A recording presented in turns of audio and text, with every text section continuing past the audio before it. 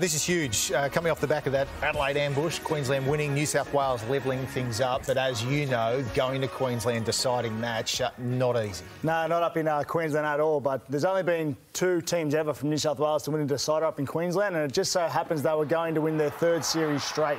So I think that's a little bit of an omen for New South Wales, but it certainly is hard to win a decider up there.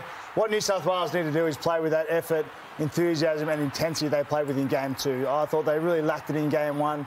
I didn't think they respected the ball or their opposition enough, but they certainly did in Game 2, and they come back and show just how good they can be, and they need to have that same sort of effort and attitude for Game 3, and I think they can get the win. What explains that change in...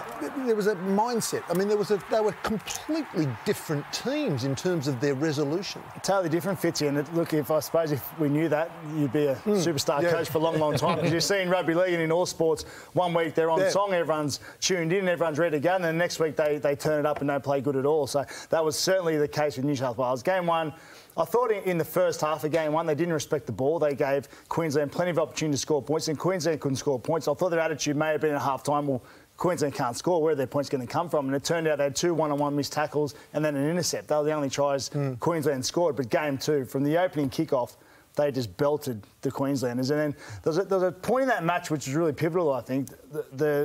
Cleary put a kick in. Munster caught the ball. It was a 7-tackle set. Queensland went downfield, scored the first try after about 5 minutes. Now, New South Wales could have really turned it up then, but they didn't. They had their attitude was on. They were really on song. They kicked off. They belted the Queenslanders, and the rest is history. They went on to score plenty of points, as we know. Gal, I remember going back before that first game at the Adelaide Oval, I think a lot of us thought New South Wales would be really tough to beat this series. They didn't play as we thought they'd play. They then came out and played the way we thought they would play, and it's 1-1 now. But going to Suncorp, there's going to be 50-odd thousand screaming Queenslanders, because us Sydney-siders can't go there. Where's the pressure at?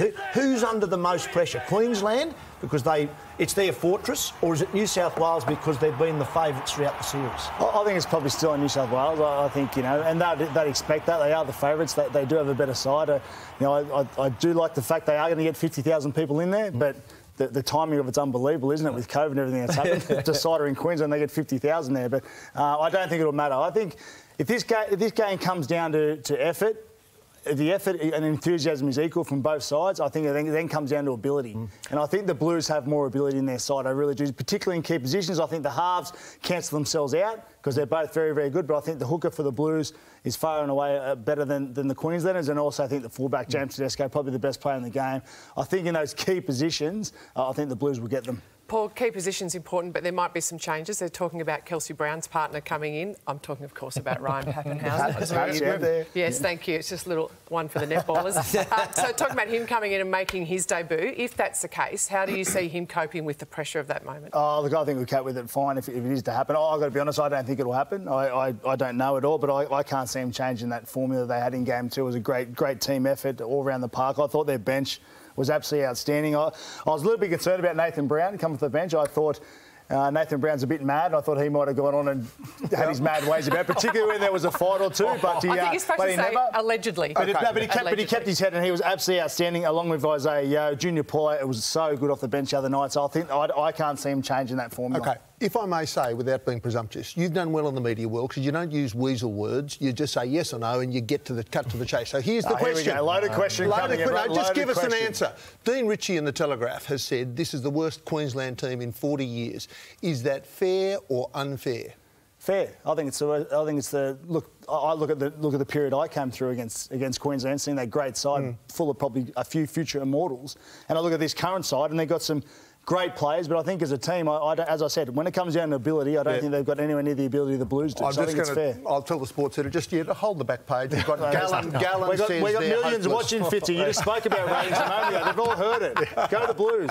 Gal, we saw Women's Origin take centre stage on Friday night, north of the border. Queensland doing the job there. How long until we can see Women's State of Origin being a series rather than a one-off match? Look, I think they've got to be careful, the women, in how fast they want to push the game. I think what they're doing at the moment is really, really good. I think with a 14 competition in the NRL, so NRLW, so to speak, is good. I don't think they want to expand too quickly and dilute the competition. When you have a look at this State of Origin game, It is absolutely outstanding quality, and the game itself is brilliant. And when you compare that to some of the NRLW matches, when the back end of the game, a team can certainly run away with the game. So I think the way they're doing it at the moment is really good, and I'd be growing the junior base more, and then expanding that into the seniors. And once they expand into the seniors, they obviously go into a series then. I agree in terms of not diluting the NRLW product, but surely, given what we saw on Friday night, that was an outstanding game. Surely we can have 3 of those. Well, it concerns me injuries. You've got to remember that there's going to be injuries, and if they played in mid-season when they may be playing other rugby league, there's certainly a risk of injuries. And then all of a sudden, if you